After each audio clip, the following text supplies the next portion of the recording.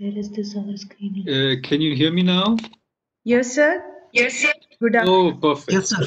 Good afternoon. Perfect, perfect.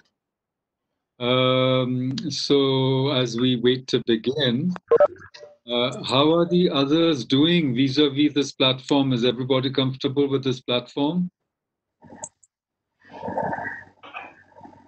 Are they able to see us? Yeah, I think. Is everybody able to join?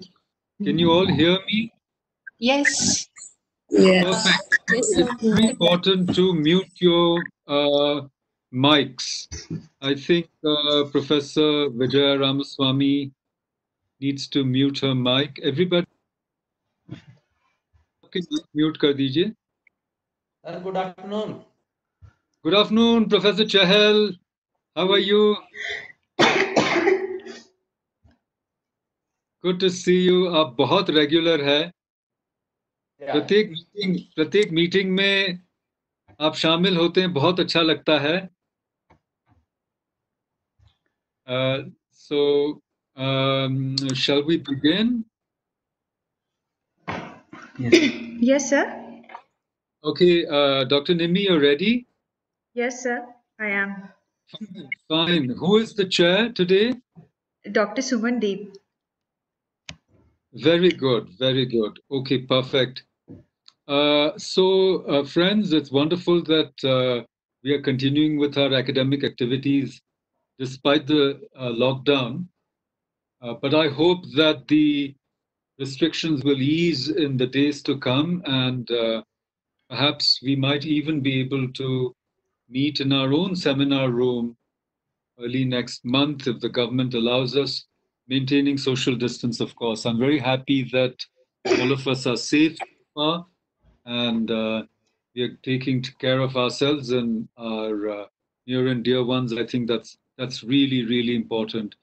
I must congratulate all our fellows for sticking through this very difficult time with the institute, with their own studies. I see everyone's actually making a lot of progress with their work. Now, when it comes to Dr. Nimmi, I just want to mention a couple of things. She's been a very active, steady, as well as, should I say, very, very dedicated fellow of the Institute. And I'm happy to announce that her research work is almost ready. She's practically submitted it, I found out today. But what's important is she has an advance contract from a very, very good publisher. So congratulations, Dr. Nimmi. This is really good news for us. We are very proud of you in the sense that your book is already in the pipeline. Now, a couple of things about the presentation, its title, and some of the issues, because what usually happens is after you finish, I'm not able to intervene or join easily, and of course it's time for everyone. But religion, literature, and the other interruptions, interventions, and inventions. This is the title. Very interesting title. A lot of Dr. Nimmi's work involves a certain style of writing where the meaning has to be teased out. It is very nuanced, quite subtle. But in this work, it seems to me what she's doing is she's calling for a reinvention of Buddhism. Reinvention of Buddhism in order to reinvent peace in Sri Lanka. As we all know, she comes from Sri Lanka. She has first-hand experience. And this peacemaking, if I've understood her project properly, this peacemaking involves literature, because literature is a very special mode of human expression. I'm just looking for the phrase she's using here. I think she uses this lovely phrase about literature where she says,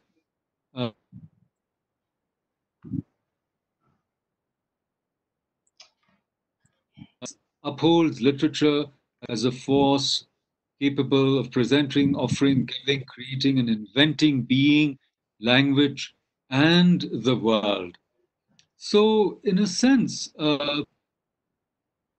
it is the marvel of language which she's harnessing to this task of peacemaking. I think it's a wonderful project.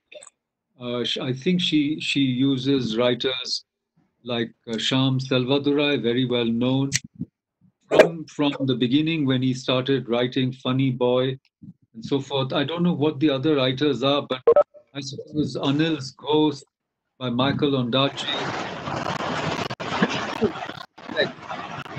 Several other texts can be, in my view, harnessed to this project of invoking the marvel of language and literature for the task of peacemaking. But initially, my only question to Dr. Nimmi, and I'm sure to others who are listening in, especially to political scientists, like Professor M.P. Singh, is that though Buddhism is obviously a religion of peace with Panchashila and other very, very strong injunctions against violence, what happens when it becomes a state religion? This has happened in the past, but later. There have been several times in history when Buddhism has been a state religion.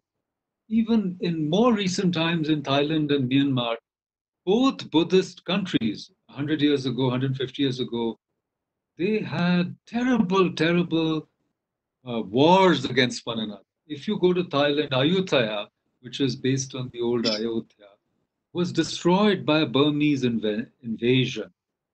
So does it? So the real point is that when we come to, I think Professor Rajveer Sharmaji can also come in on this discussion later on.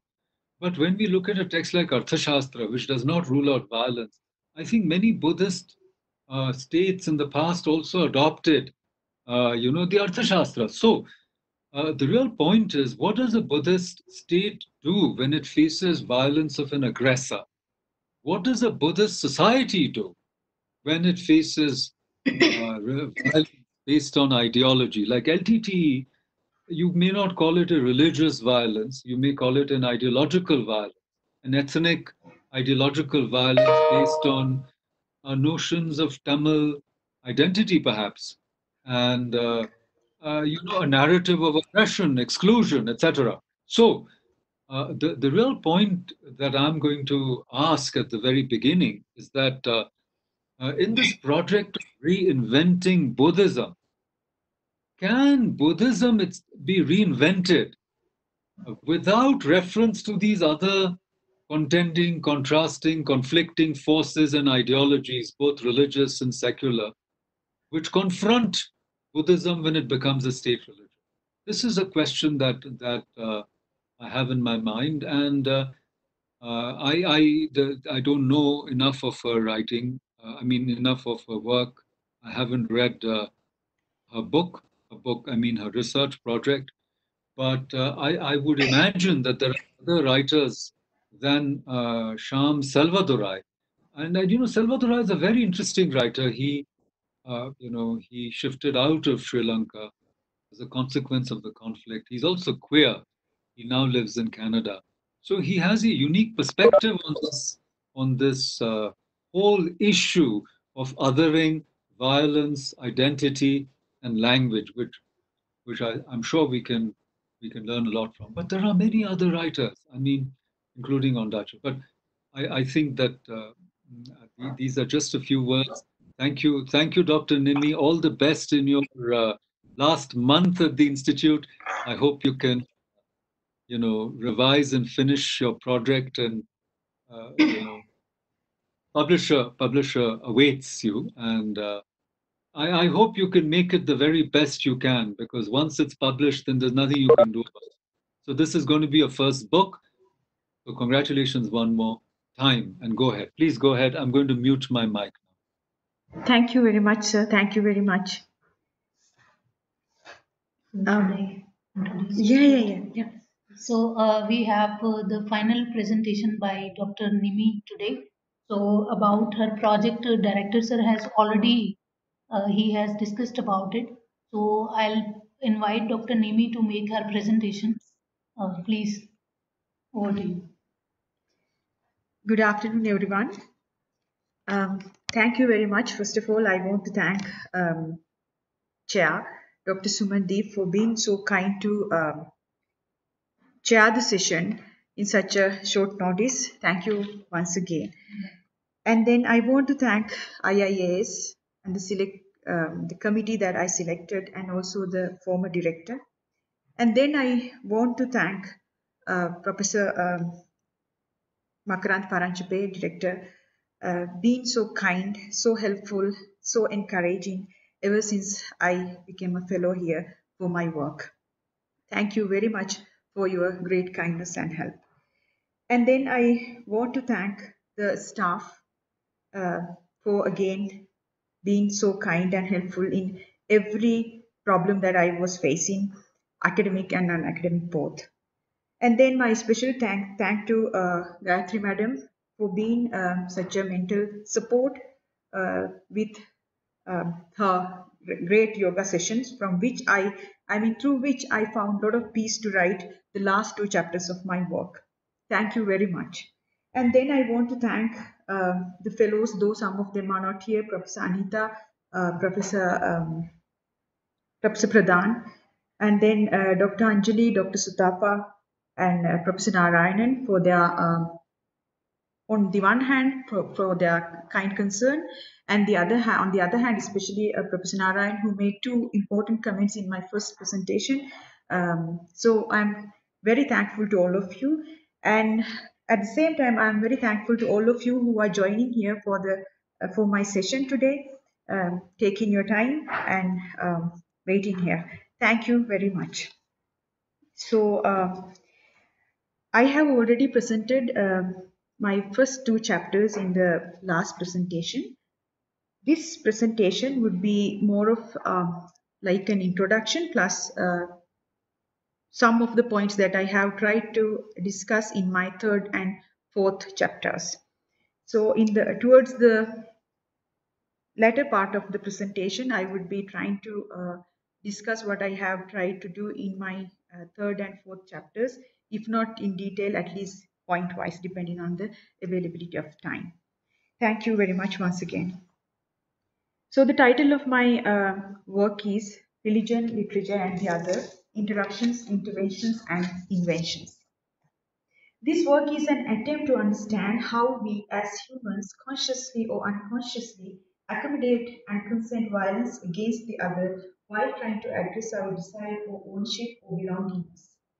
This desire, which is always a desire for the self, operative both individually and collectively, is often unaware of the potential harm that it carries within, if it is not kept under constant vigil by the one who bears it. When it is unattended or not observed closely by calling it into question in order to understand the possible harm it could cause, it could end up hurting or injuring another while bringing happiness or freedom to self. Therefore, every human should firstly question themselves with regard to their desires in order to examine and understand the potential harm that they could commit against the other due to the same, before beginning to question others with respect to their desires. In such effort, to be sincerely made true to one's heart, one singularly ruminates on how to define violence in an impartial or unbiased manner. When I say sincerely here, it is the sincerity. Here I refer to two literary work, proposed by Makarand Paranchape in his novel Body of Wind, where Dr. Ashok writes her name to Nayan in the third person, so the response could be sincere, or what they also suggest in the death sentence. This deliberation enables one to understand how he or she has participated, contributed, and consented in violence, intentionally or unintentionally. Insisting on the urgency of understanding our own hypocrisy in defining what violence is, French thinker Marc Repon opens his latest work, Murderous Consent, on accommodation of violent death with the following introductory paragraph. I quote, no critique of violence, no denunciation of cruelty to the extent that both the one and the other are partial and partisan, can elude the risk of consenting, actively or passively, implicitly or explicitly, to the very violence it critiques and cruelty it denounces. It suffices that the critique apply only to violence and the denunciation only to cruelty that take place elsewhere and otherwise. This is the paradox of every protest, every expression of indignation, whether moral or political. No matter how legitimate our protestations may be, silence, incomprehension with small and not so small concessions regarding the various forms of violent death that they imply or tolerate, which weave the fabric of our history, compromise death's meaning and their import. As soon as such protestation accept or even draw a line of separation between people whose wounds are judged unacceptable and people whose suffering might be seen as tenable, they expose their lack of coherence with the principle they espouse. As soon as such protestations find good reasons or reasons here for the destructions and they condemn elsewhere, they lose their essential credibility unless we conclude that violence is natural and has primacy over considerations of ethics. We cannot, in other words, claim for some what we refuse to others. Our awareness of violence and its effects cannot depend on the affiliation. Unquote. Therefore, it is necessary that any sincere effort that aims to address the question of violence at first should acknowledge the possibility of the same being inhabited by the above mentioned double standardness within the approach itself, and should then struggle to guard it against such tendency to become biased, partial, or inclined, especially due to some fear of being judged by others for the very approach taken, and consequently losing or damaging the recognition of identity that one has already gained socially, politically, religiously, professionally, or culturally. In that sense, endeavor for nonviolence by struggling to deal with the question of violence is an infinite conversation that unfolds between self and the other. Here, when I say the other, it could be the one inside me, or could it be the one anterior to me? If and when one pays attention to such conversation, one erupts in unimaginable there are though there are innumerable examples which communicate either the reluctance or hesitance of humans to initiate such engaging conversation or the collapse of dialogue initiated in order, if not to stop completely, at least to avoid or lessen violence against the other, the present work takes the scenario in post-independent Sri Lanka as the backdrop of this discussion on violence. If I am to talk a bit of violence in Sri Lanka, consider this work on violence in post-independent Sri Lanka, a question noted by Sri Lankan anthropologist Professor Istani Jayaraja Thampaya in Buddhism Betrayed, Religion, Politics and Violence in Sri Lanka. The question was posed to him by his colleagues, friends and acquaintances during his travel in the United States. The question is, if Buddhism preaches non-violence, why is there so much political violence in Sri Lanka today? Unquote. The technical question, in Thambaya's word, is comforting. There are several ways to respond to this question. One way is to pose the same question to the interrogator by changing the proper nouns in the question and make the others see the problems in their own discourses. That would be a way to shut not the question but the one who asks it, for the question remains even in silence. However, recalling the possibilities that he could employ to give a befitting answer to the question posed, he says, I quote, I could reply that although Christianity preaches brotherly love, Catholics and Protestants are killing each other in Northern Ireland. Or that despite Gandhi's advocacy of ahimsa and satyagraha, there is much religious and ethnic violence in India. This is not helpful reply, but one that temporarily puts the questioner on the defensive. Furthermore, it carries the cynical implication that religion is merely an epiphenomenon and has little impact on real politics. Unquote. Hence, he takes a different approach to explore this question by probing the extent to which and the manner in which Buddhism as a religion espoused by Sri Lankans of the late 19th and 20th centuries has contributed to the current ethnic conflict and violence in Sri Lanka. The question posed to Thampaya and the questions consequently raised by Thampaya highlights one point, that is, violence in Buddhist Sri Lanka. Whenever we hear this phrase, violence in Buddhist Sri Lanka, the first thing that it reminds us is the ethnic conflict between Sri Lankan Sinhalese and Tamils that stretched for almost 3 decades and finally got officially over in May 2009 with the death of the LTT leader, Veripille Prabhakaran. Either because of the difficulty in figuring out whether this end could be called or defined as victory, or because of the word victory is inadequate or incongruous to name the event of death, death of war, and also the death of the terrorist leader. Some, especially academics, have made a bargaining in language and have settled with the concatenation of some words in order to name and define the event in 2009 as military success achieved by the Sri Lankan state. If this war between the majority Sinhalese and minority Tamils would be seen only as an issue of political violence, the question that Tambaya encountered in the USA would have been different. In the first part of the question concerning Buddhism, certainly would not have arised. Here, the reason for such embarrassment is due to the link or the connection made between violence that happened in Sri Lanka and Buddhism. In that sense, what is in question here is not the political violence in the country, but its connection with Buddhism, the official religion of Sri Lanka, mostly followed by majority Sinhalese. Such connection is unexpected, even unimaginable, not because of the mindfulness of Sri Lankans to spy Buddhism from state politics, but because of Buddhism being a religion of non-violence. Yet now it is in question due to Buddhism having dragged into, or should I say, having fallen into the trap of Sri Lankan state politics and thereby being used on the one hand as one of the reasons to fight with non-Buddhists in Sri Lanka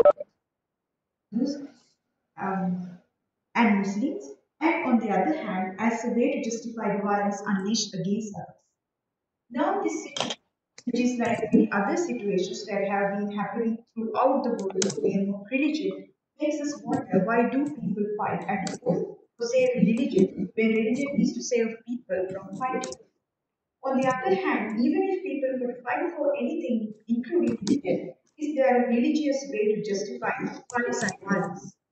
So these two questions need attention in order to come up with some answer that emphasizes the meaninglessness of fighting for a religion and the impossibility of justifying violence religiously or in a religious manner.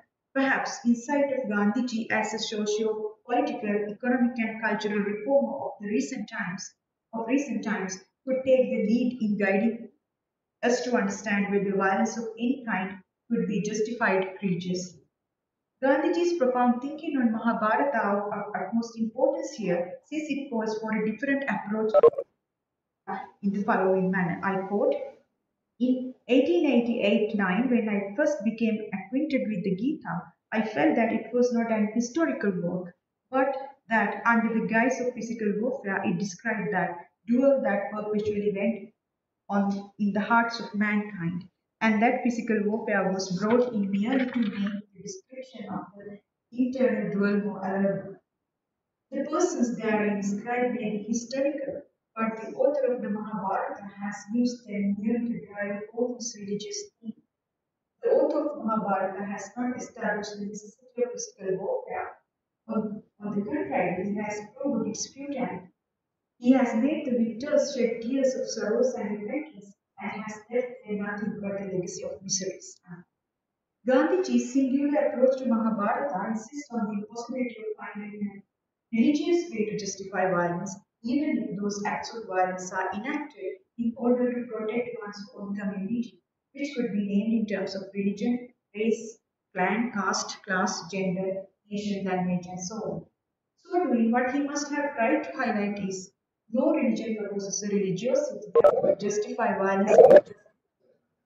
Now, coming back to Buddhism, it is a religion that espouses non-violence. Buddhist idea of non-violence, the concept of ahimsa, could be attempted only through a sincere determination of the self responsible to the other in fulfilling self-desire for happiness and freedom. Responsibility to the other in each action is fundamental to Buddhist idea of non-violence. The five precepts of Buddhism to be followed by laity on everyday basis are suggestive of such responsibility to non-violence. Neither a tradition nor a sect identified with Buddhism could turn a blind eye to the very fundamental on which it is founded, ahimsa.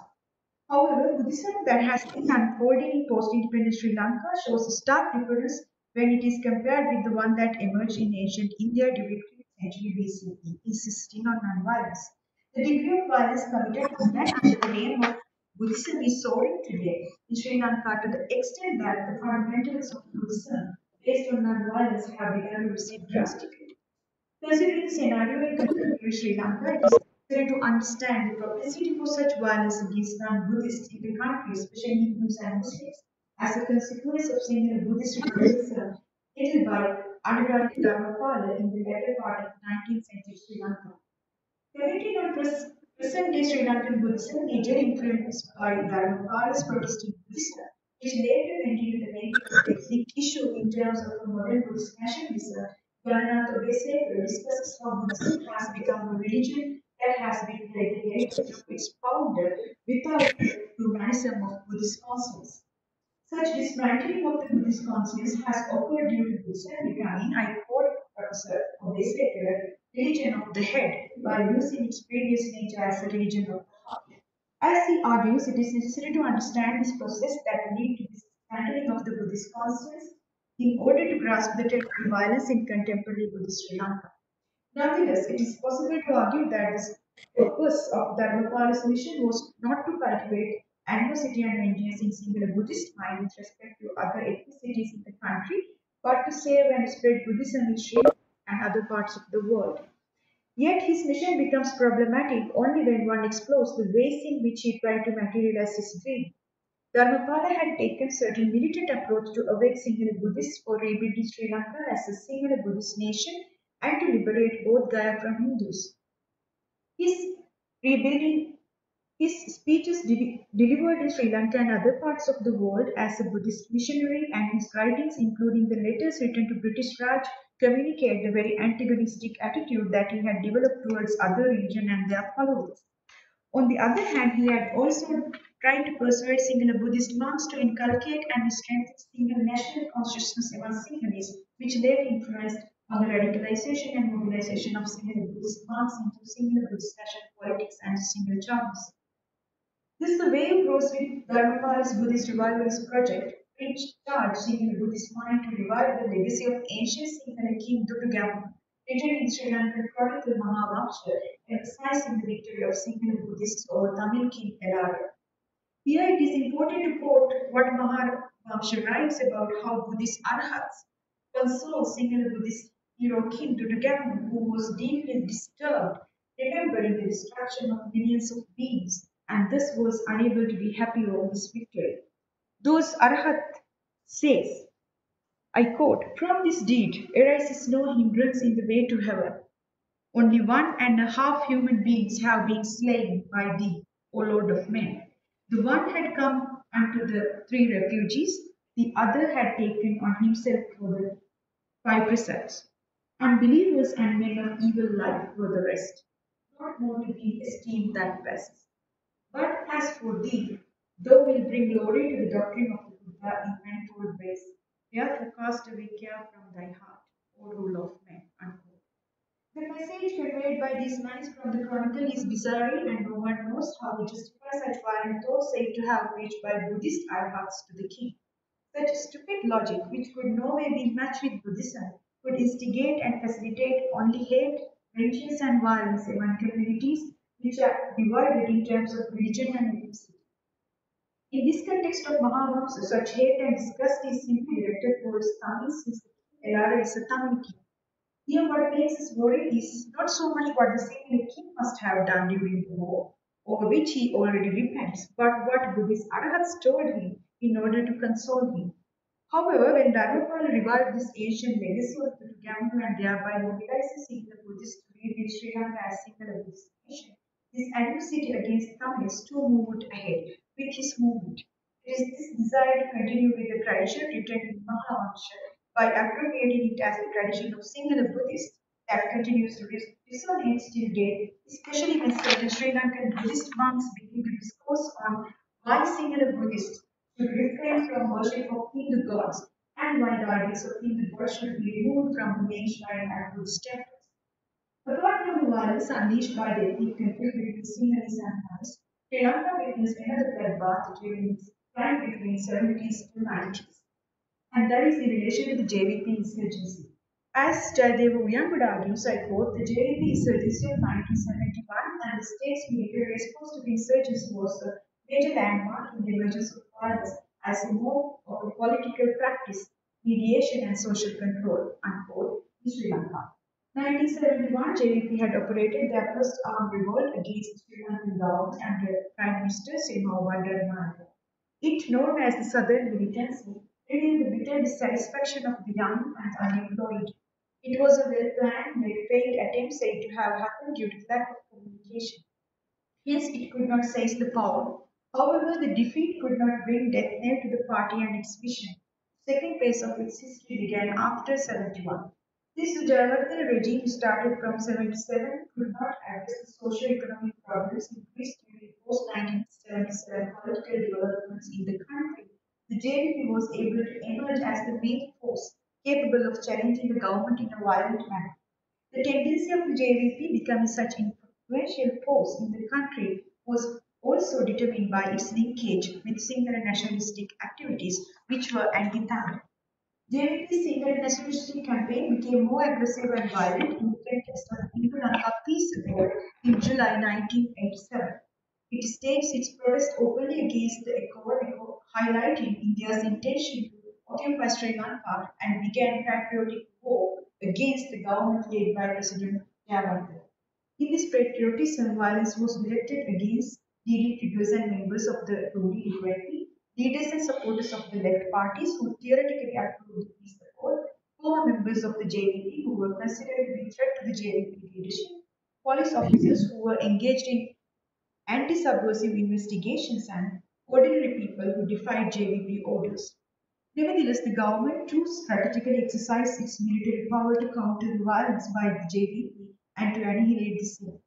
It deployed a number of vigilante group and death squads such as PRA, USAP, and Black Cats to suppress the rebellions.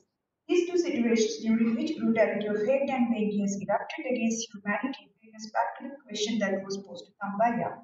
If Buddhism preaches non-violence, why is there so much political violence in Sri Lanka today? However, this study is not to understand who did what and who did what first, if that what is about violence.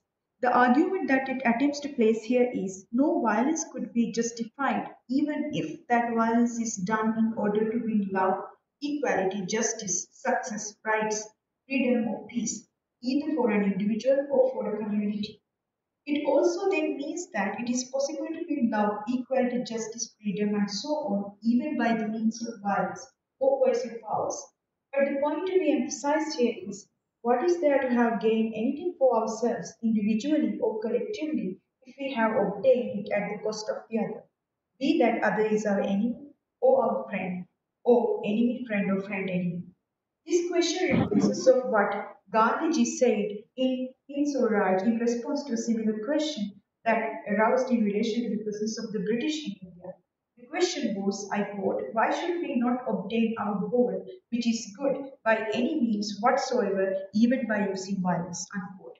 Here the response of Gandhiji's expresses his concern not so much on what the goal is, since the goal could be anything, but on how it is achieved.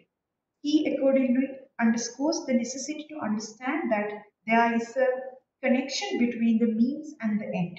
Not to believe so is, as he points out, a great mistake. In his emphasis on the unavoidable connection between the means and the end, what he tries to make us realize is how different means bring different results.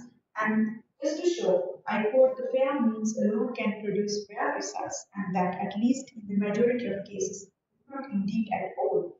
Force of love and pity is infinitely greater than force of arms. Unquote.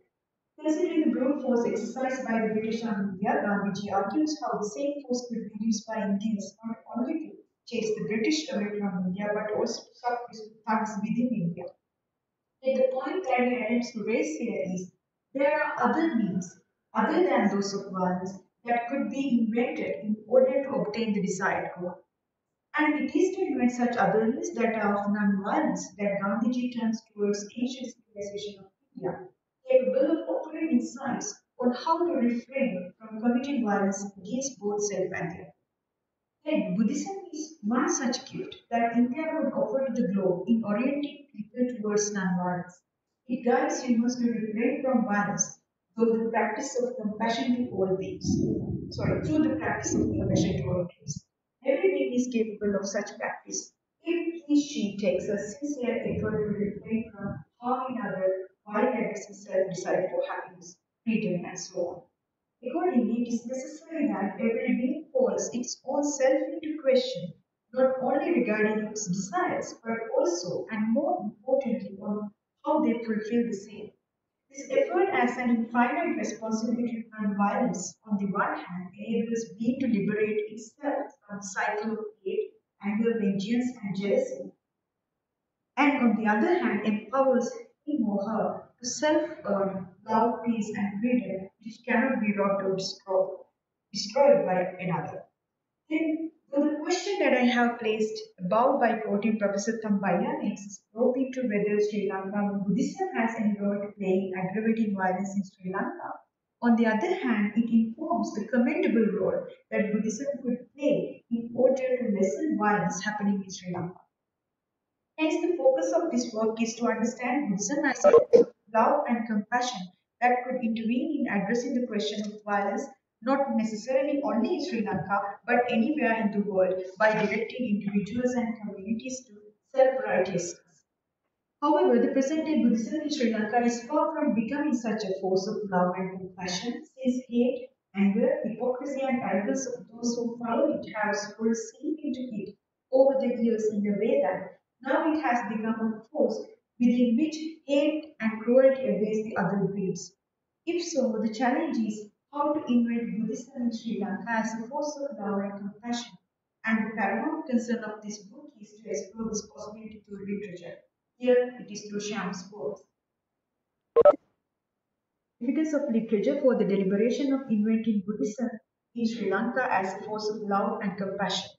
The discussion that highlights the importance of literature to invent religion otherwise than the given way or otherwise than the way it has already been perceived. Firstly, suggests the significance of understanding literature as a presentation or unfolding of being in its immediacy, which, in Brochure's words, the crude, rather than being mere representation of the world already out there.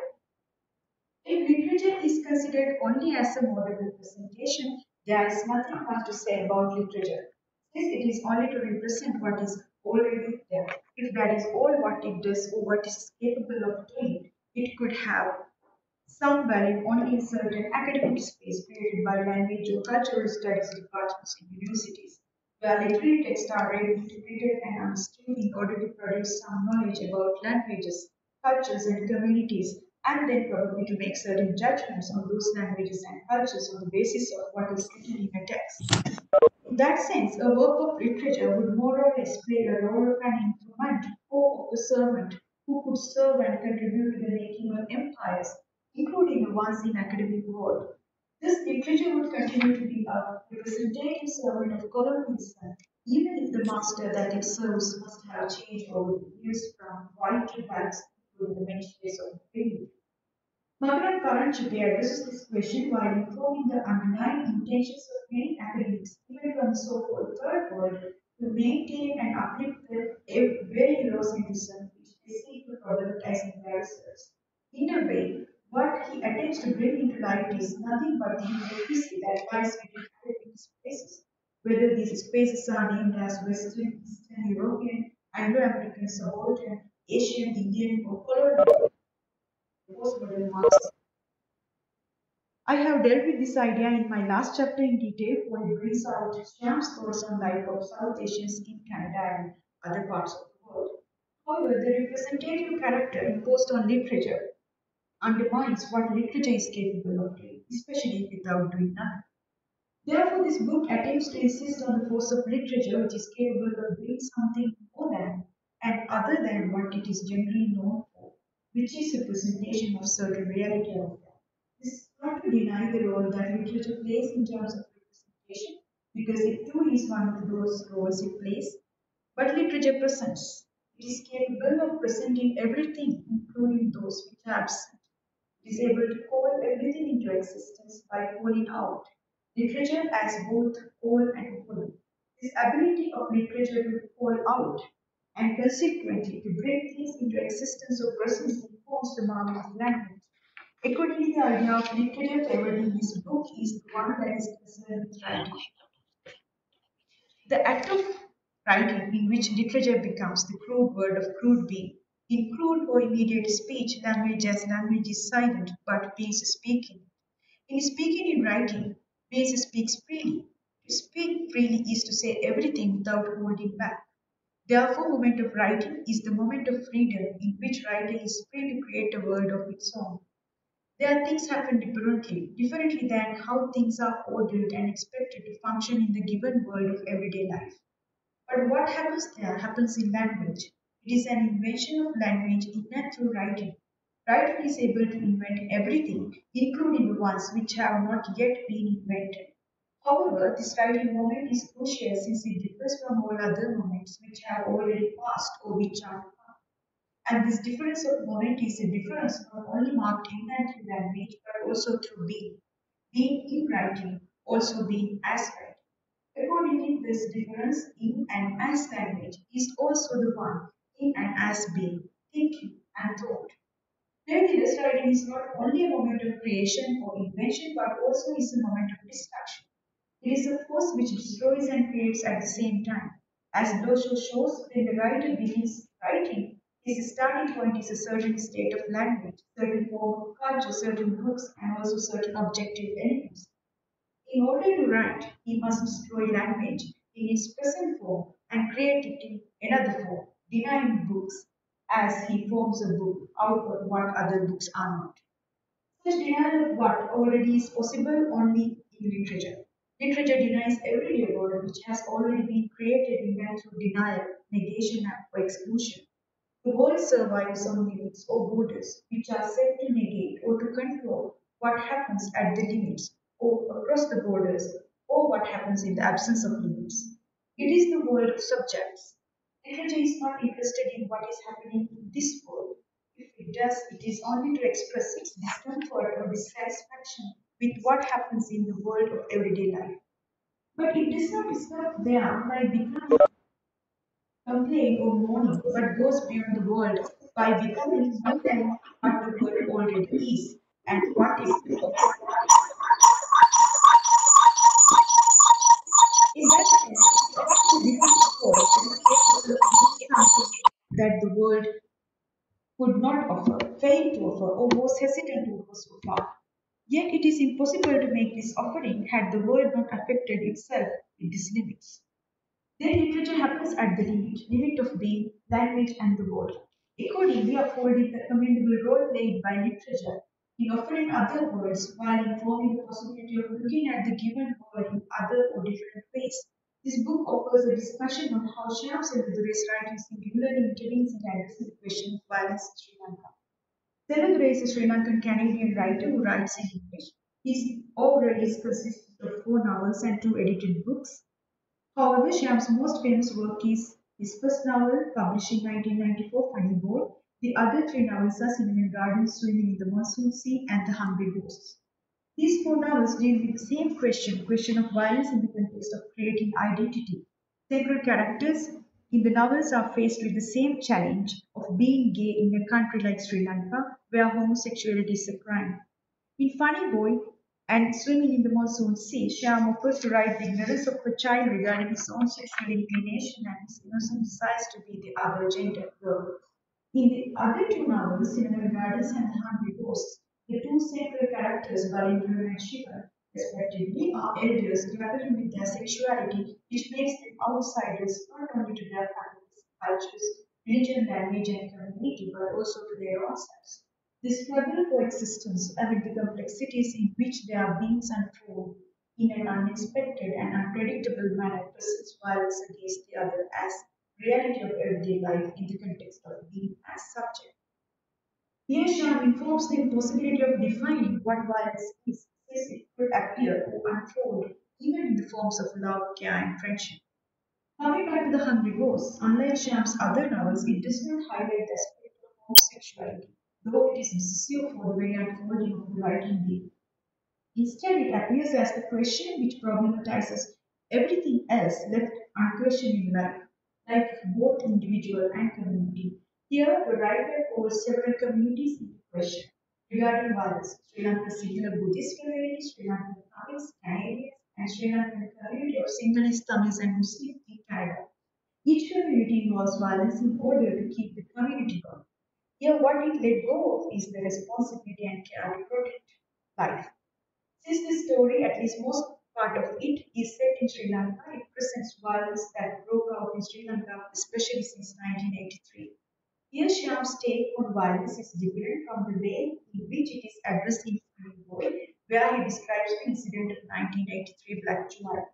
The last pages of the novel unfold in the form of a journal in which Archie notes down each incident that he could see, hear, and feel as a child during the ride. But in The Hungry Ghosts, Shyam touches upon all kinds of violence that have been happening in Sri Lanka. Accordingly, he holds everyone responsible for some or the other violence happening in the society. In that sense, it is not only LTTE, JVP, and the Sri Lankan state who committed violence against each other, but also civilians who fought with each other in order to fulfill their personal agendas and desires in a time of political and economic crisis in the country. As far as violence is considered, Shyam does not give importance to know who did what, for what reason, because such knowledge after a point cannot help to solve the problem of violence. Rather, it could aggravate the bloody situation since everyone could come up with their own good reasons and justifications to have acted in a certain way in certain situations erupted in history. Here his concern is, whatever the case may be, whether it is possible to justify violence ethically. In other words, he questions the ethicalness of any violence, even if that violence is committed to love or in the name of love. Here he does not differentiate whether his love is for some individual or for community. It is in relation to this question of ethics and responsibility in the context of violence. Shyam insists on the significance of Buddhist idea of non-violence through compassion. In that sense, the idea of the ghost that unfolds in the hungry ghost itself is Buddhist, that informs, on the one hand, about the one waiting to be freed or redeemed by the other despite and beyond death, and on the other hand, the possibility of such redemption if one sincerely holds on to the responsibility to the other despite and beyond death. One of the significant interventions made by Shyam while writing the urgency for inventing a path leading to non-violence is his suggestion that upholds individual responsibility to non-violence, which is, in his view, not bound by the norms of a community, for community could ban violence in order to establish order of non-violence.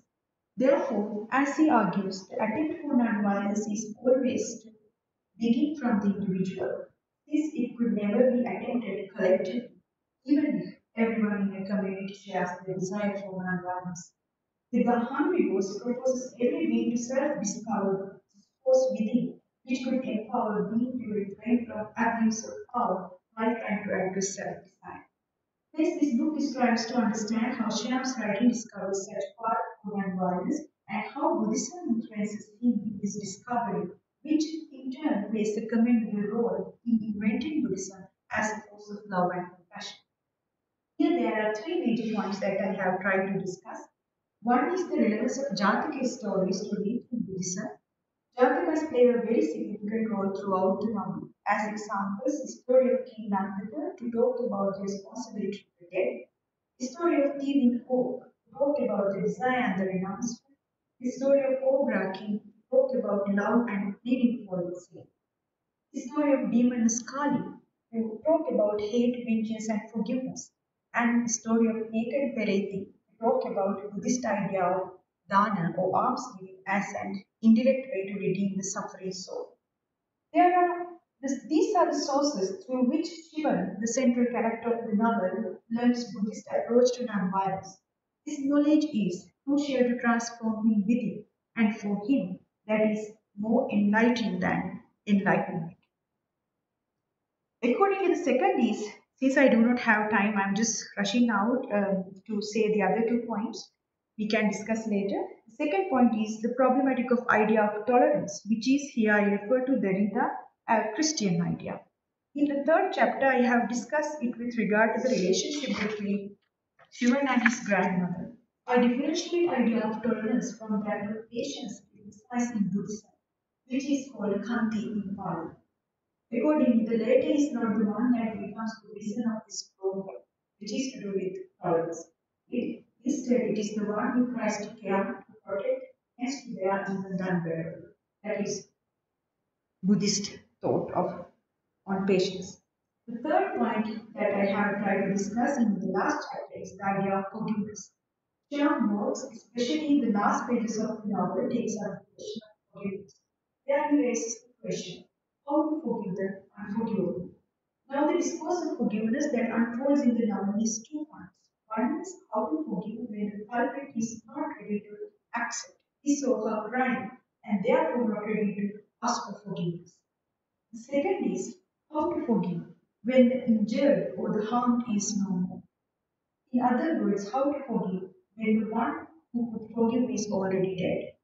It is here I have tried to bring the Indian idea of forgiveness and Gandhian idea of forgiveness to the sea. While writing this question of forgiveness, what I could realize is that Derrida imagines, wishes, or desires something called unconditional forgiveness, though he is not sure or though he doubts whether such forgiveness is possible. He hopes. But in Gandhi, it is different. He proposes it as both possibility and capacity. So it is with this note I have gone into discuss the last part of my last chapter. Somehow now I have already taken 1 minute, since I will stop my presentation here. Maybe we will discuss it further during the discussion. Thank you very much. Thank you, Dr. Nimmi, for your presentation. In fact, very comprehensive presentation. And in her presentation, we can, easily see that whatever she has pointed out in context of violence and the relationship of self and other is not only relevant in context of Sri Lanka, but wherever we try to establish a community, or wherever we try to form any kind of establishment in the name of religion or one caste or community, so that there is always a desire or for purity or desire to revert back to that time, that golden time which we want to bring back, and then that becomes the reason of unleashing violence and destruction. So I open her presentation for discussion and suggestions. So anyone who wants to ask any question, please.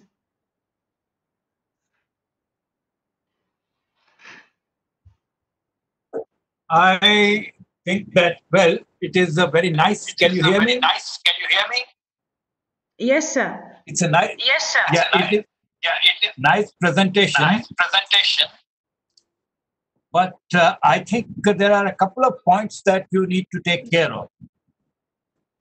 The first one is that violence by some people who are Buddhists is not the same thing as Buddhist violence. I mean, look at this religion. It has existed for about 2,500 years. And right now is the first time you find this sort of really large-scale violence in the name of religion. I mean, there have been conquests by Buddhists and so on, but not violence in the name of religion. Whereas if you compare it, for example, can you hear me? Yes, sir.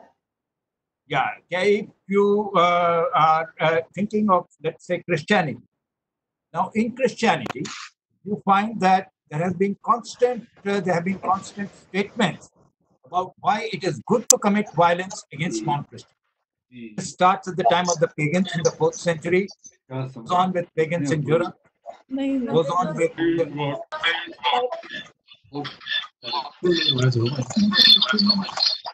what is the matter? Okay, so I think that this goes on. Proceeds with the assertion, demand for genocide.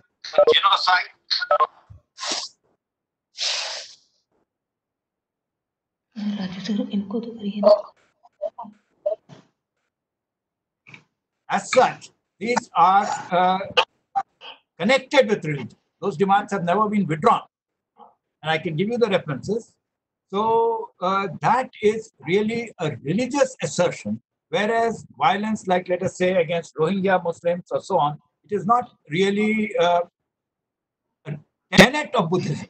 You do not find some people who have put that out. So I think that unlike, say, Pope has issued a Farman, has issued a bull intercession, bull Romanus pontifex, and so on, which are actual religious bulls which have not been withdrawn to this day. So, religious violence in that sense, you must discriminate from religious violence in this sense, where you correlate the efforts, I mean, or what is happening in a community with religion, whereas there is no correlation. So this is one point I think you should be very careful about.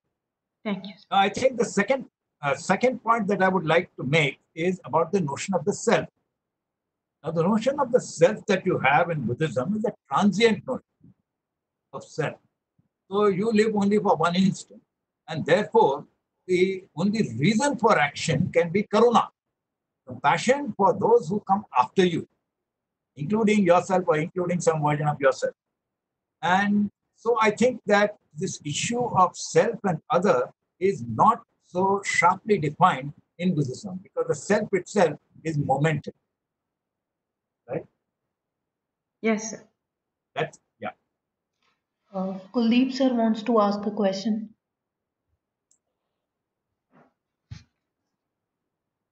Can I come in?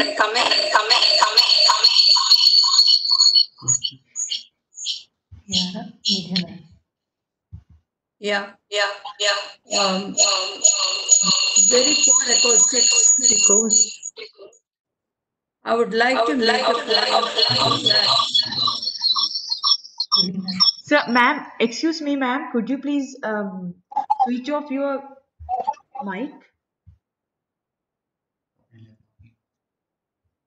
Please do tell now. I think I don't know whether you can hear. For now, this is Professor Barn. I think he also wants to. can you hear me now? I've written it out. I typed it out, please.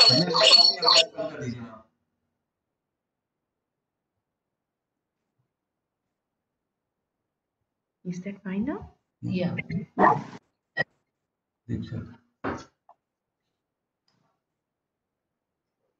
Yes, ma'am.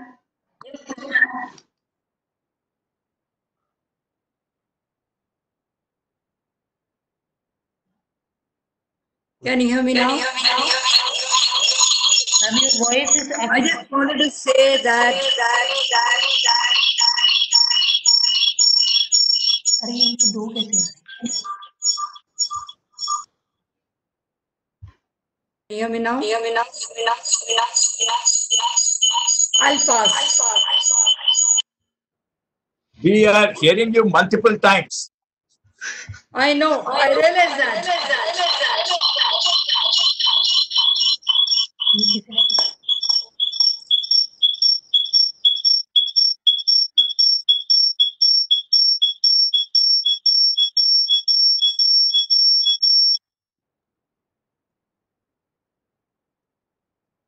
ये अपन का question पढ़ लिया. I typed out the question.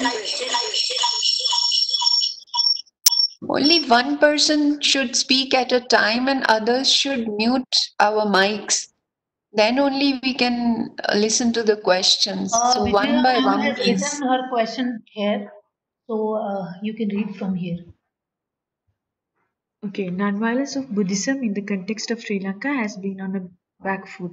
Since 1948, when Sri Lanka gained dominion status, the Buddhist monks played a proactive role in edging out the Tamils from politics. The Buddhist monks also acted as catalysts for the ethnic conflict by forcibly setting up Buddhist images in Tamil shrines like Kadirkamam. No work on religion can overlook grim political realities. Yeah, that is exactly what I have been trying to discuss. Of course, ma'am, can you hear me?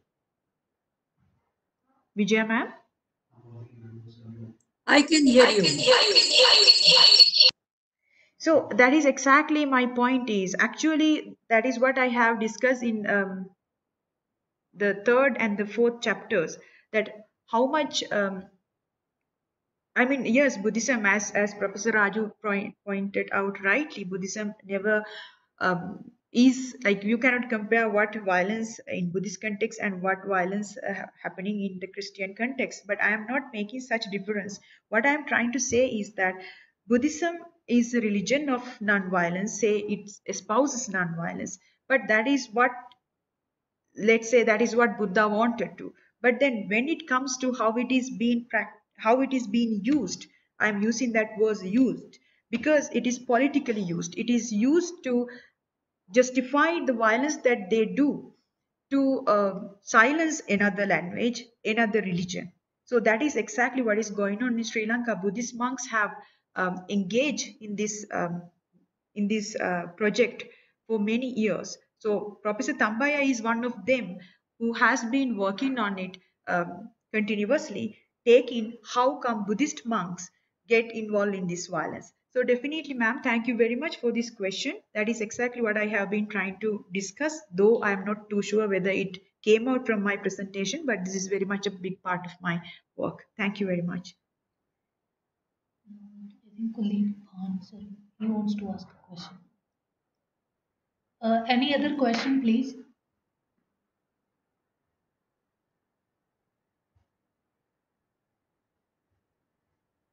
No one can be heard now.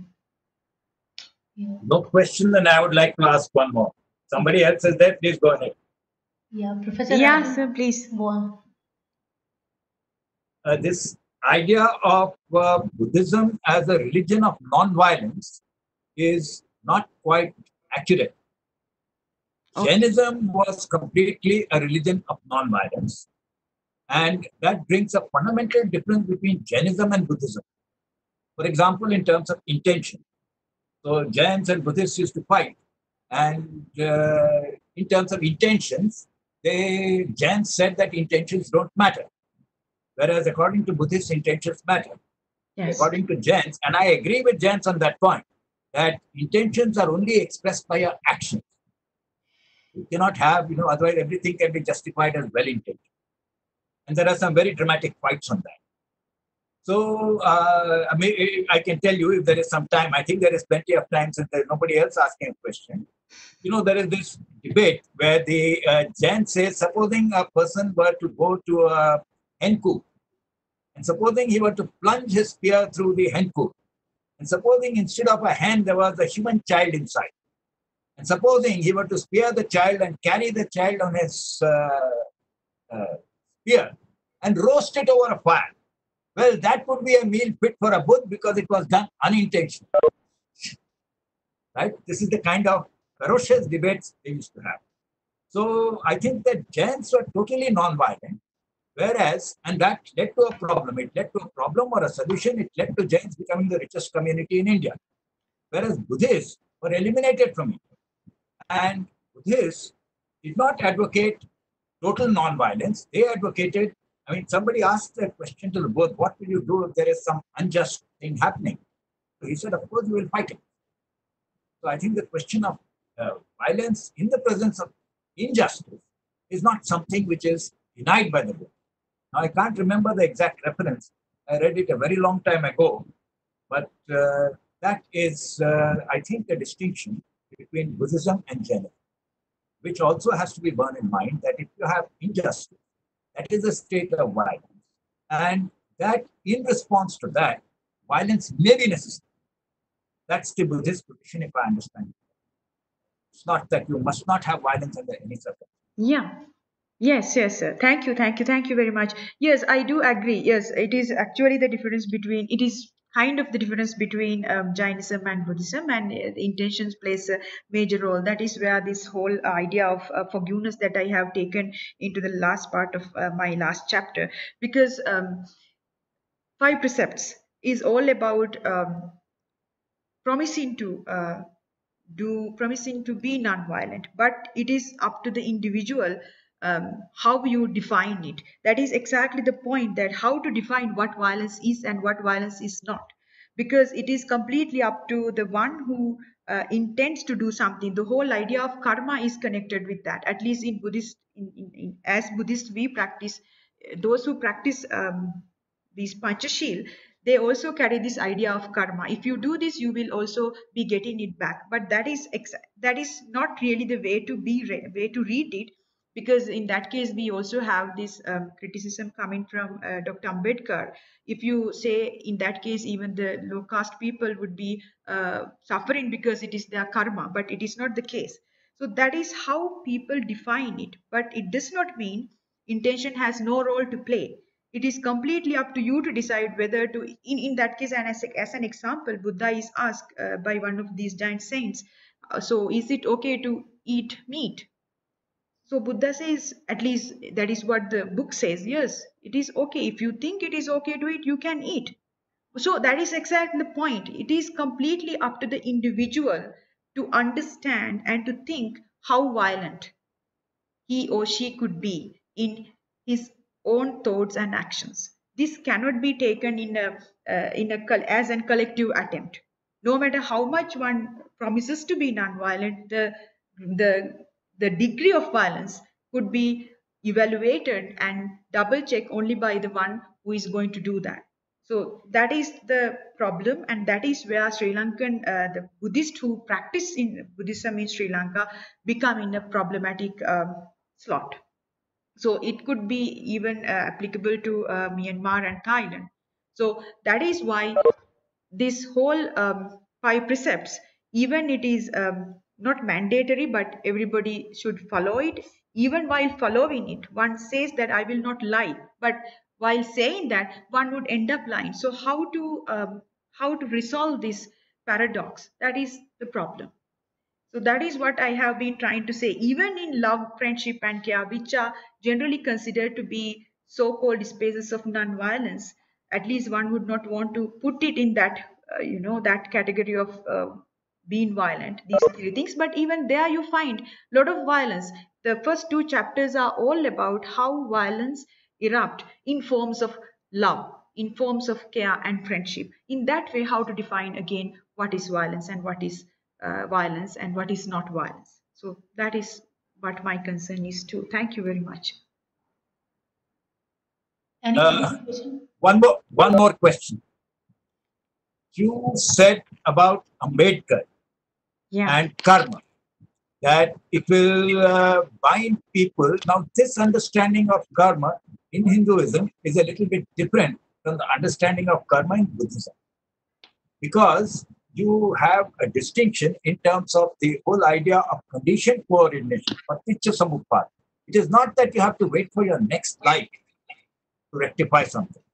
Your karma reflects in what is happening in the next moment, or in few moments later, or maybe also perhaps in the next life, but it is something which happens right now. So merely saying that here is a condition does not make it binding on you. You can get your Nibbana at the next instant, whether you are low caste or whatever, it depends. It does not depend on that. So there are 2 distinct understandings of the notion of karma. This idea that karma can have an effect only in the next life is a wrong idea. This is something which is corrected by Buddhism. Of course, yes. Karma is. I don't think, though I have to read. I don't think Buddha says it is only coming in the next birth. You have to wait for your karma to have its effects or something. I don't think that is the way. That is exactly what Shyam is writing, taking his grandmother's, Shivan's grandmother into the scene, because grandmother thinks that it is okay to occupy somebody's land, somebody's property in a time of trouble. And then she thinks because they suffer, be they even as Tamils or even as women, they suffer because that is their past karma. So even actually it is she who is making them suffer, but she is not ready to accept what she is doing. Rather, she is ready to say that is their own problem and that is why they are suffering. But that is the point. It is not that somebody suffers because they are carrying some baggage from the previous birth or so. It is probably sometimes we are making them suffer. So that point she is not ready to accept. So when you are there, so since the beginning to end, I have been saying that is a question. The self has to question its own being, with regard to the instance regarding the instance that one takes with respect to certain idea or certain action that one takes. It is not necessarily, what Buddha has said and therefore you do. That is how people interpret it. Even in Sri Lanka, like if you see, everybody goes to temple and everybody vows to be non-violent, and everybody does such huge things to assert that, but at the same time they do the same opposite thing. So in that way, how to say that this is a karmic effect, that is why you are suffering? That is not karma, that is you are your own karma causing another person to suffer, but then you are not ready to accept it. So this is a question that one has to deal with, so that one realize actually it is my action causing somebody to suffer or somebody to lose one's life. Thank you. Yes, sir. Sorry. May I please? Can you 1 minute? Yes, sir, please. Can't hear. Sir, your voice is not audible. Is it clear now? Can you Yes, hear sir. me? Yes. Okay, perfect. Please may I ask a small clarification? Yes, sir. Thank you. It's also in some ways related to what Professor Raju was saying.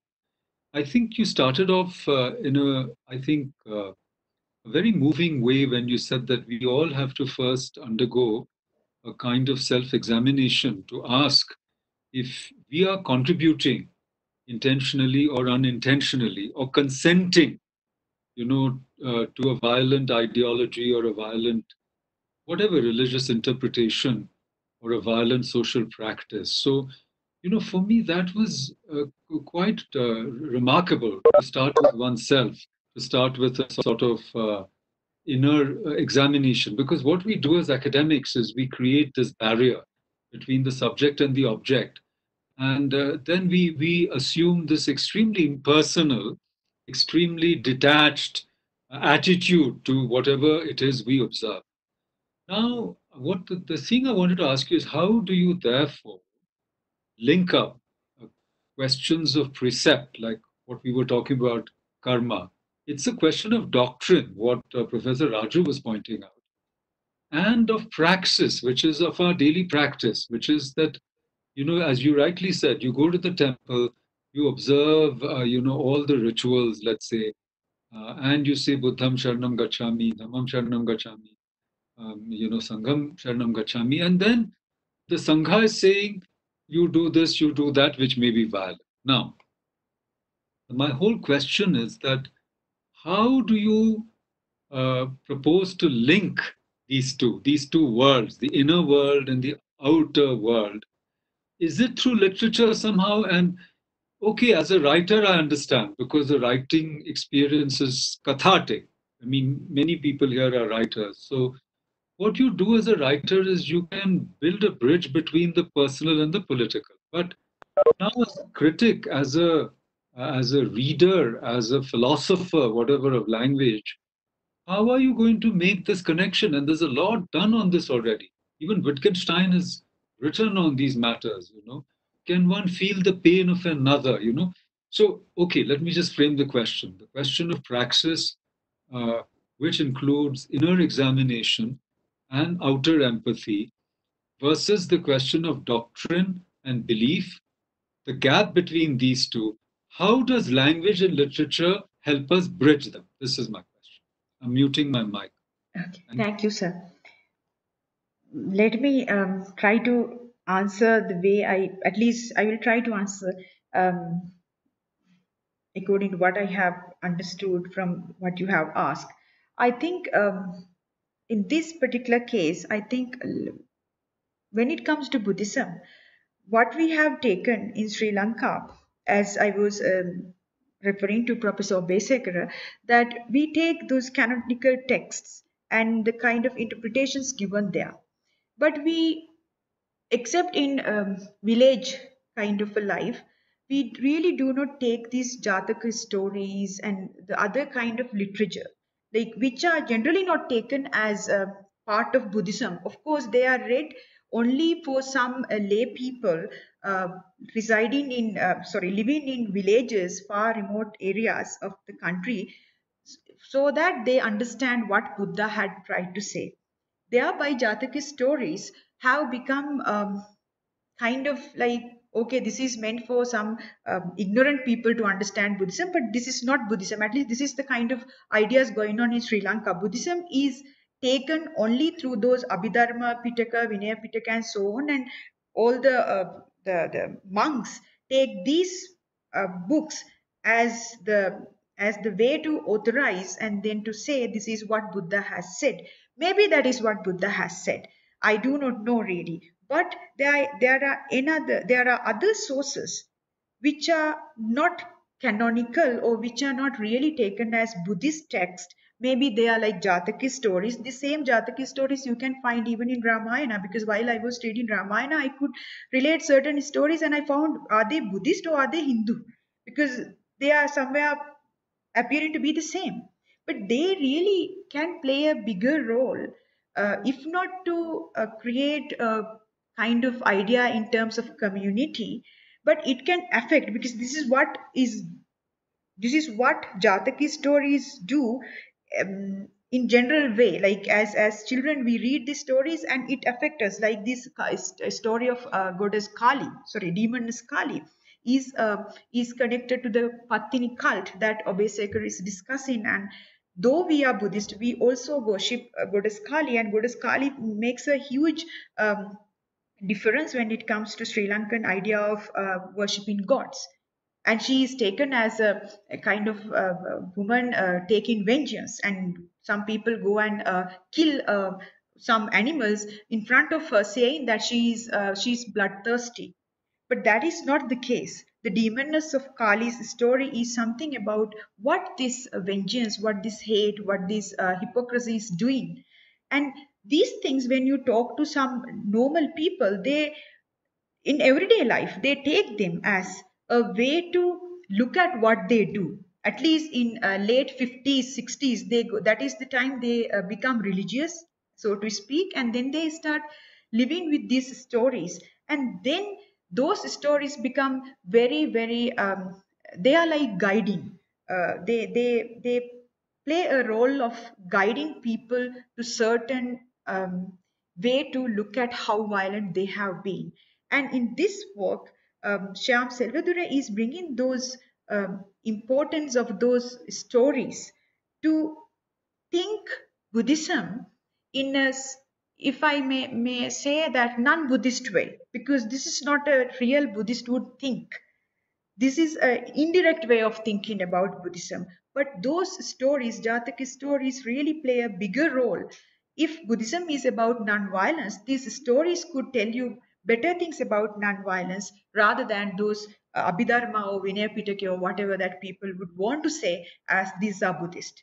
So in that, I don't know whether I could really answer your question, but more or less this is what I have been trying to do. The kind of knowledge that Jatakas have been able to create and how it could impact on someone, especially when one is finally isolated with one's own existential problems, where one remembers what my anger could do to myself. And that is where Shivan remembers the stories that he heard during his childhood through his um, through his grandmother, and that becomes a point that he looks back and check, yes, this is my problem. This is no more problem of somebody else passing or doing something to me, my own anger, how it is destructive and what can I do about it. And it will go on. I don't say that this can bring a solution to nonviolence, this can stop nonviolence, but it could lead certain discourse or certain space where people want to think of nonviolence in a different way, which is Buddhist, but not Buddhist in the way now it is being seen in Sri Lanka. Thank you. I don't know other There are than some questions, I suppose. Yeah, see, this is by Subramaniam, sir. Please read it. Ambedkar proposed a kind of Buddhism which was quite distinct from the one being practiced in Sri Lanka or Burma. He proposed it as the more human, compassionate, and rational form of religion, as in Buddha and in his Dhamma. what role does this version Buddhism play in our conception of Buddhism? What role does this version of Buddhism play in our conception of Buddhism? He proposed it as the more human, compassionate, and rational form of religion.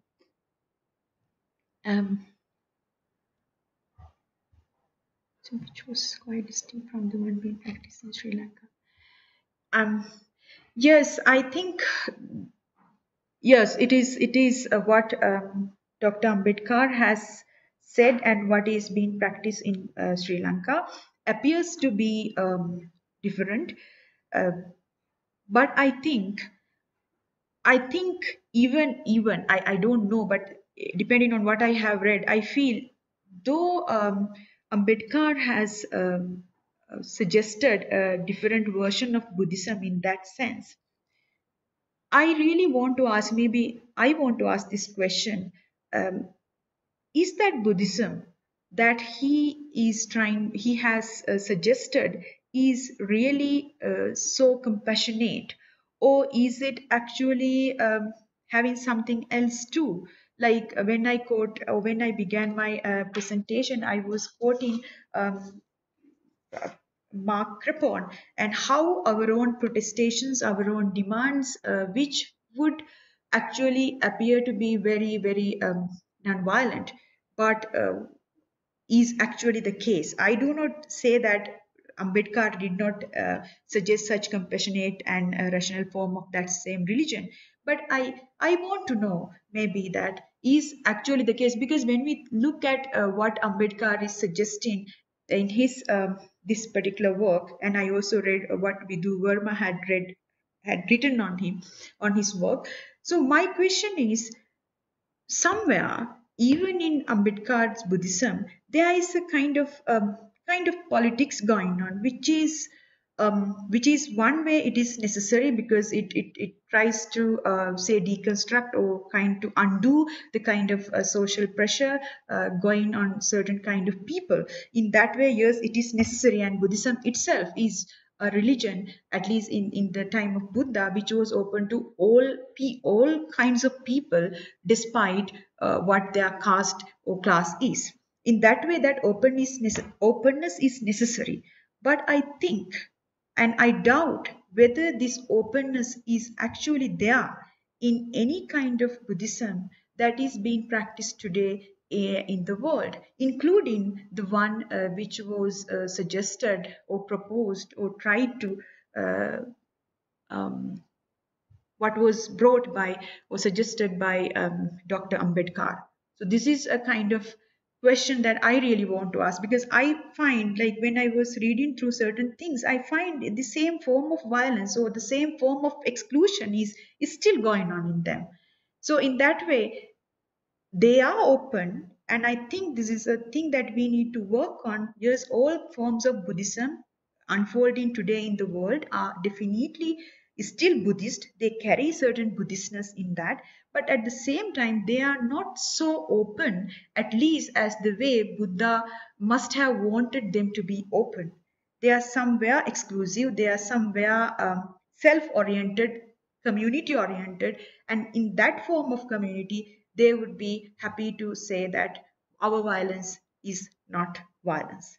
So this is the kind of paradox, or the kind of conundrum that we need to address. Really, in that case, I don't think even in Ambedkar Buddhism we can really think that there is such compassion coming out even there.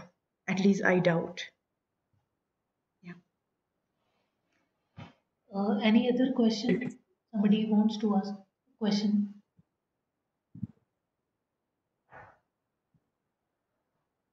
I think we don't have any more questions. I have. Oh my God. No, I wanted to make a remark. Okay. This, right? Can you hear me? Yes, sir. No? Yes. You can, okay. Yes. So Ambedkar's Navyan, if you have seen what he does, basically a very major emphasis for him is to attack superstitions. What he regards as superstitions, and superstitions being used to control people. And that is what he is fighting against. And that is a major aspect. If you see all the 20 tenets that he writes down, what is new about it, what is Navyan about it, is and that is an expression more of modernity. Because, see, Buddhism already has that. It already has that you go only by scientific means, you go only by pratyaksha, and you go only by anuman. You don't go by Shabda Praman. So when he's talking about science versus superstition, it is a reflection of what you might call modernity. That these superstitions have weighed people down and they should be removed. That's the major difference that he brings in. Yeah. Apart from, of course, the issue of caste and denial of Hinduism. Yeah, but then when it comes to compassion, I mean, yeah, the question was the question was highlighting the compassionate religion that was proposed by Dr. Ambedkar. So I was talking about his version of Buddhism in that way, like how compassionate it is. I'm not talking about what he has tried to do and what he has tried to undo from whatever going on. Yes, superstition, and that is a different thing. But what about compassion? So that is also a point. When we take out these superstition or myths or whatever one wants to say, and then you take it out, and that is what Professor Besekar is also saying. I mean, at least this is what exactly Anagarika Dharmapala was trying to do. He was saying certain things, like even worshipping gods for that matter is very superstitious in Sri Lanka. Like a lot of these days, even now, if you listen to a lot of things going on YouTube, you can hear a lot of Buddhist monks saying worshipping gods is superstitious. But then are we going to say it here in India that worshipping gods is superstitious? I mean, how can you say that it is superstitious? Religion is not science. Religion cannot be science. If you make it also science, it could be a part of science or vice versa, that I do not know. But if you really make it as it is, how are we to address certain things which science cannot address in life? So that is where this idea of compassion, that is where this idea of Maitri Karuna becomes important, sir. So my question is, even those Buddhisms, including Navayana, which talk about all kinds of equality and so and so, are they really into it, or do they really practice it? So that is the question. So it is not about superstition. Yes, superstitions are there, but people do follow it. But the problem is, even with or without superstitions, if you do violence, even it is scientific, how to justify it, or how to think it ethically, whether violence is ethical, be it done by Navayana or Mahayana or Hinayana. That is not the problem. It is the problem of question of violence and how to justify it, and whether it could be justified at all. That is what I have been trying to discuss. Any question? I think we don't have more questions. So can we end the session? Thank you very much, all of you who participated in the discussion and asked questions. And there is, you want to respond to it? Which one? This last one. Dr. Yeah. Subman, Yes. I have also asked a question via chat. Have you gone through that? What, sir? I have also asked the question via chat, through chat. So you please read the chat. Okay. Oh yeah. Yes. Religion is no doubt. No. I have asked 2 questions. Okay, but to Ambedkar, it is a code of ethics. Okay, now here it is. Okay, 2 questions. You must have asked earlier. Religion is, so one question is, religion is no doubt, not science. But to Ambedkar, it is a code of ethics. So is that the question, sir? Was there another? Another question is also there in the chat. Okay, let me see.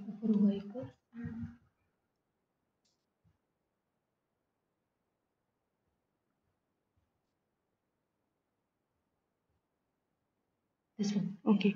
While continuing, my question is related to another form of violence, that is caste discrimination in Sri Lanka. You know that Sri Lanka is a caste-ridden society like that of ours, and even Mahatma Gandhi was surprised to witness caste in Buddhist country. What about it, and how to tackle it in Buddhist way? Yeah. Okay, thank you, sir. Yes, Sri Lanka is also a caste-ridden society. Um, it is, I mean, idea of caste is very much there even in Sri Lanka. And as a Buddhist country, well, yes, people think that being Buddhist, there would not be caste, but that is why I am also trying to write this work. If we are Buddhist, how come there is caste? If we are Buddhist, how come there is violence?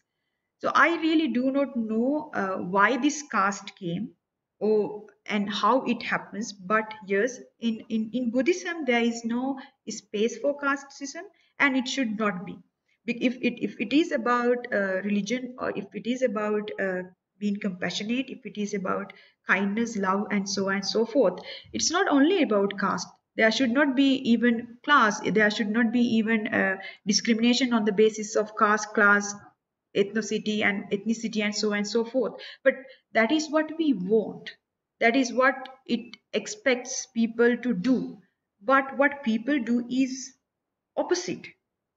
So I do not know what it could do otherwise. We only can think, or we can only think and question ourselves.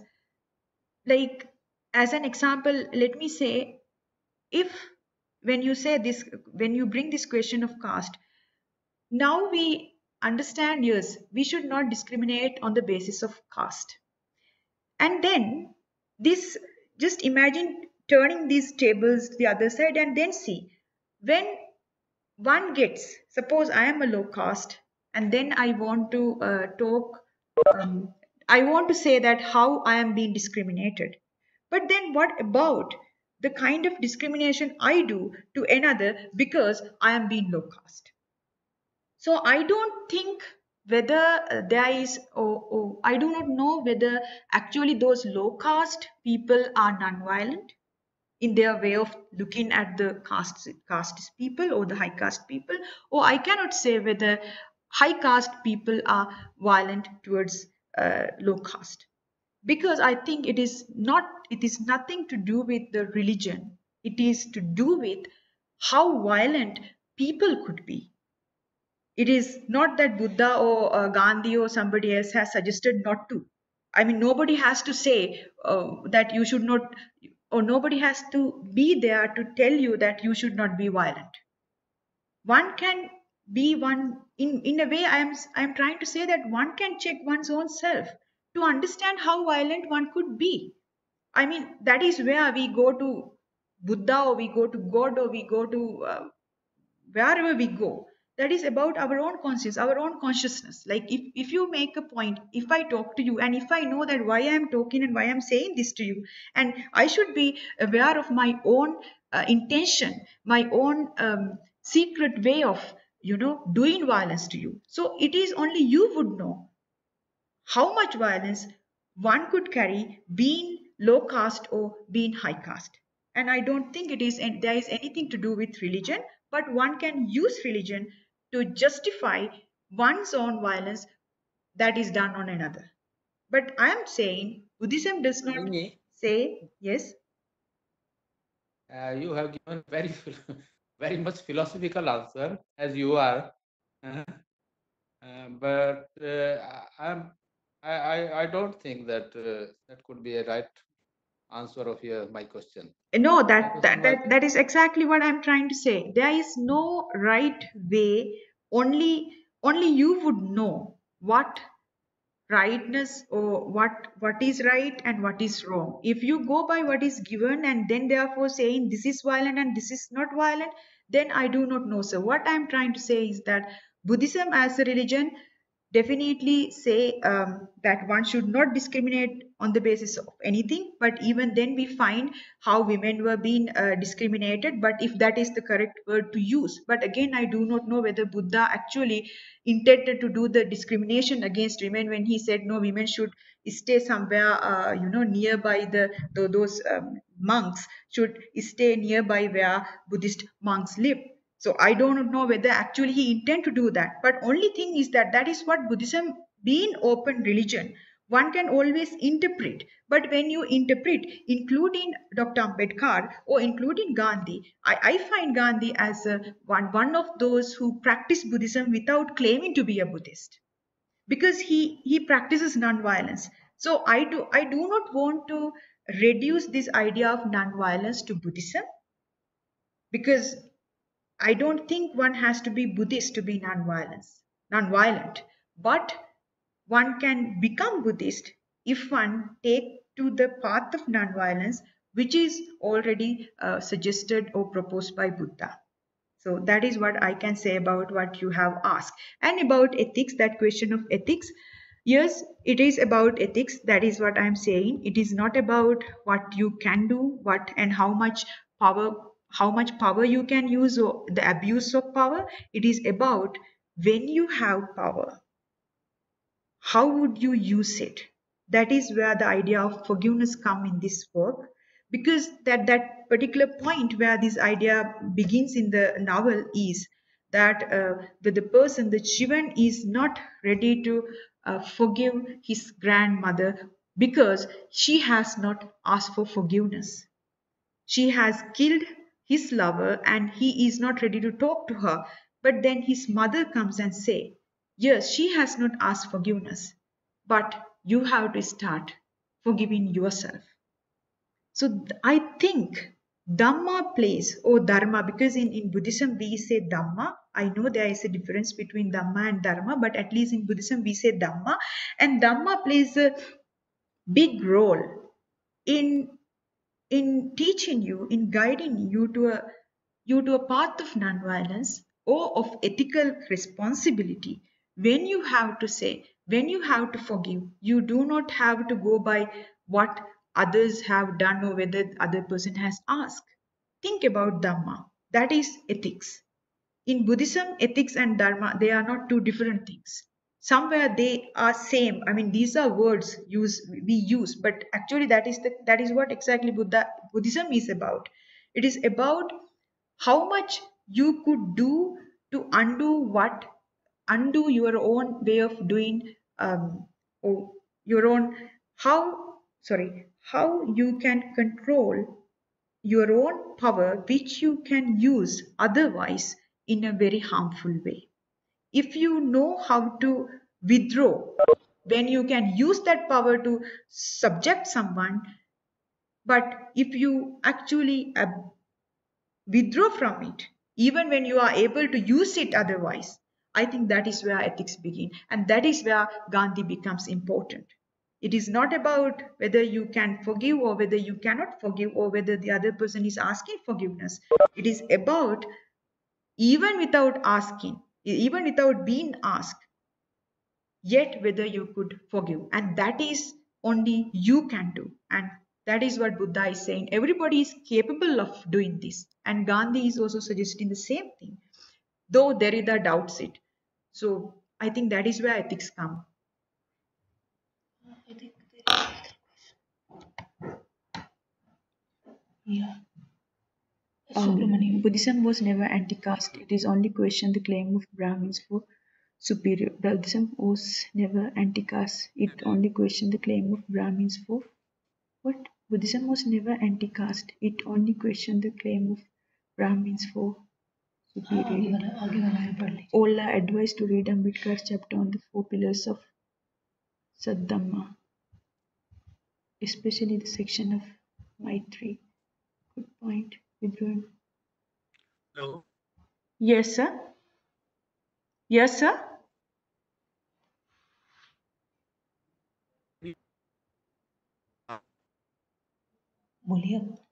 Please, sir, I can't hear you. Could you please speak loud?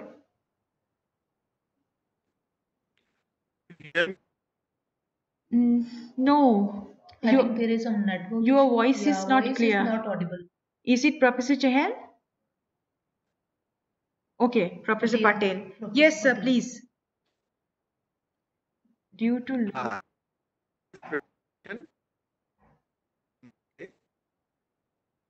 could you please your voice is breaking, sir.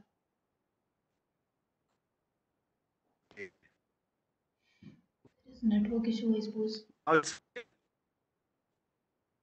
So could you please write your question?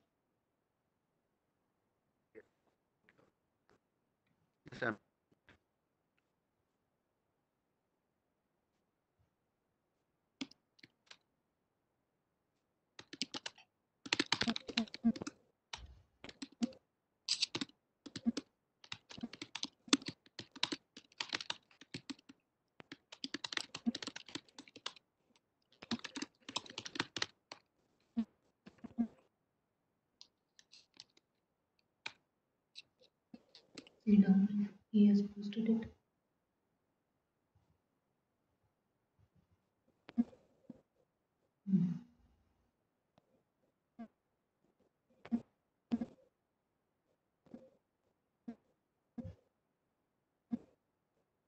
No. Hello? Yes, Patel, sir? Yes, sir. Now we can hear you. Again.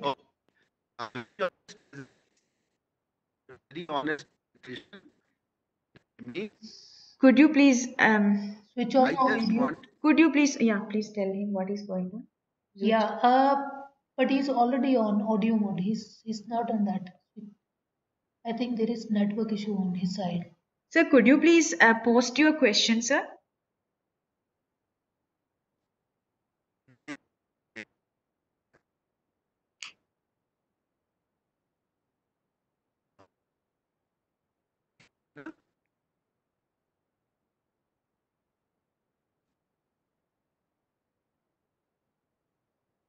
I think I he has think lost connection. I don't know. We can't hear him. And Professor Hitendra Patel? वो मेरी coffee होगी ना वो गर्म। I think we should wind up or we should wait. What would you suggest? He has not posted. Just check whether he has posted his question. No. Professor Patel, could you please post your question? No. So I think we can wind up. Is it? No, this Professor Hitendra Patel is trying to get, but then this one. Oh, he's typing.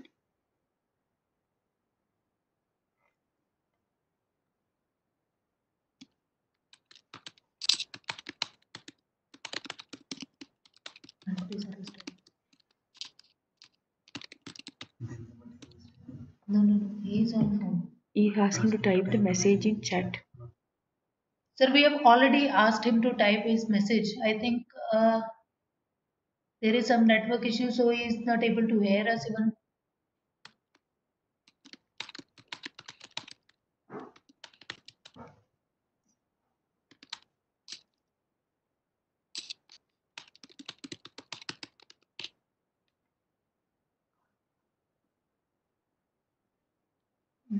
Okay.